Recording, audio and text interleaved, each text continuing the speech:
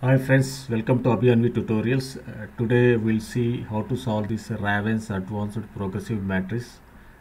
So in this is given the figures. So he's asking what is the figure will come into this third position. So if you analyze these figures, first figure is having triangle here and second figure is having triangle here and filled up. So triangle will come to the opposite corner and filled up, and this line is tilting 90 degrees.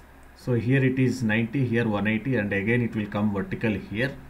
Okay, so answer will be A or C. But if you see the fourth figure, triangle is filled up here, this top right corner.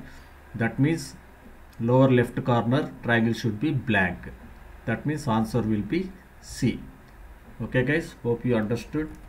So if you want to watch more puzzles like this, please subscribe to my channel Abhiyanvi tutorials. Thanks for watching. Bye bye.